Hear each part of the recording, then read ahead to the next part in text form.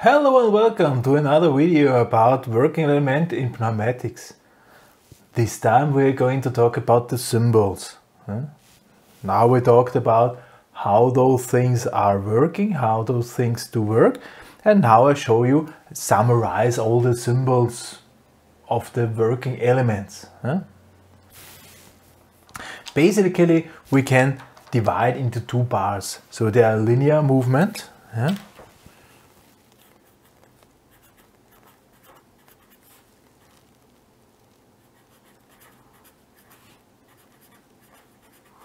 Linear movement.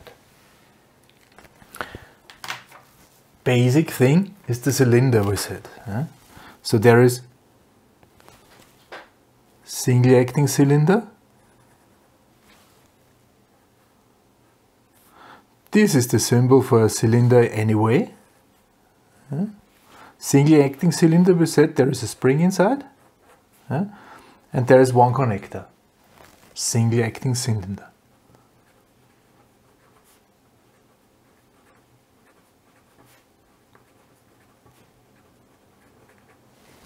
Double acting cylinder looks almost the same.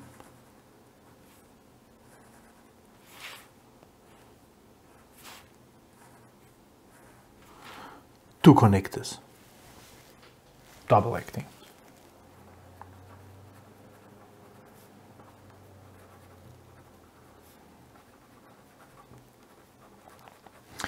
If we do have damping,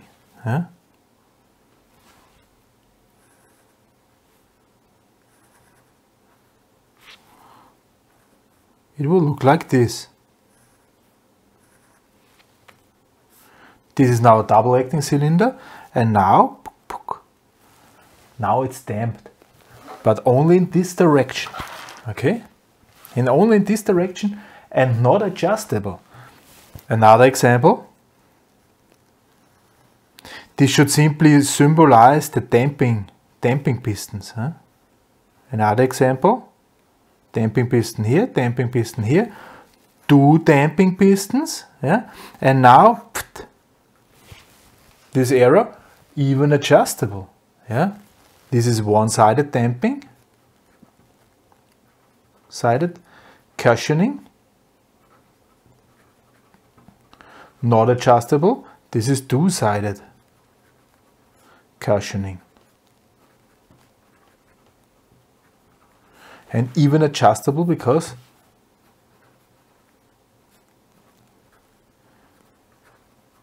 like usual with this little arrow, not adjustable.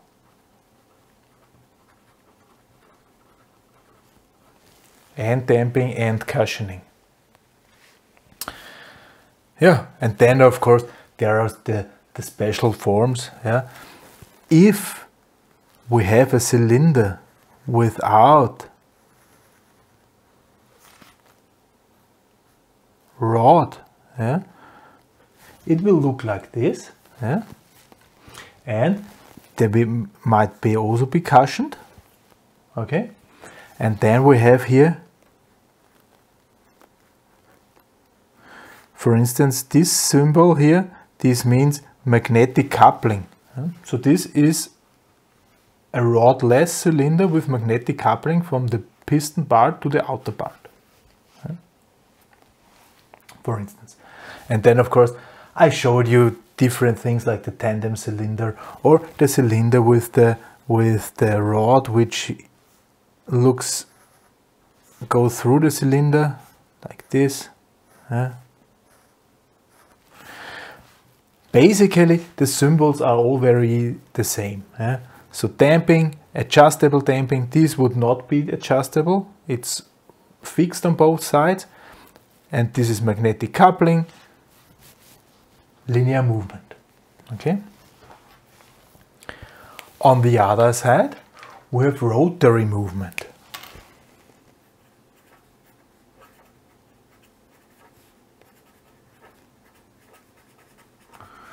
We have not even really talked about this. So there are also pneumatic motors. Pneumatic motors usually work the same way as compressors. So they have pretty similar symbol. Pneumatic motor, for instance, looking like this, almost like a compressor, but this time this arrow goes inside. So this is a pneumatic motor.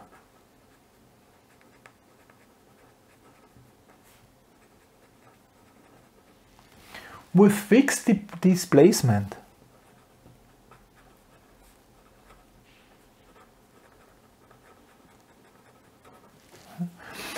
If I can adjust the displacement, so if I can select somehow how fast this motor is turning with a certain airflow through it, then of course it's like here.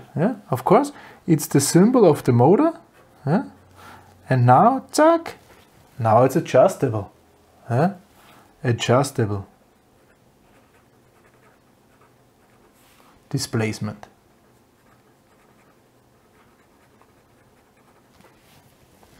Now I can select the speed, actually, this is what it means.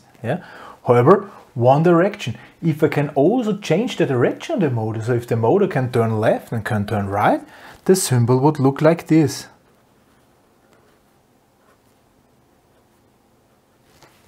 Now I can go through the motor in either way. It will turn left, turn right, doesn't really matter. And now, it's even adjustable displacement. So this motor can turn left, turn right with different speeds. Okay.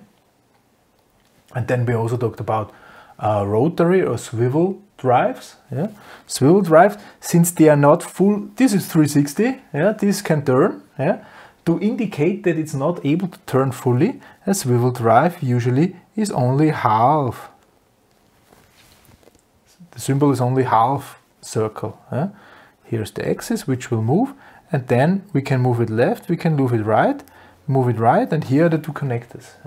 So this is pneumatic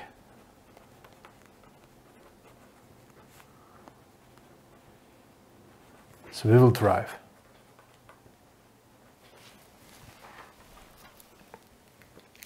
So these are the different symbols usually used for working elements. Okay. There are a little bit more symbols, of course. So there's, like I said, the tandem cylinder and so on.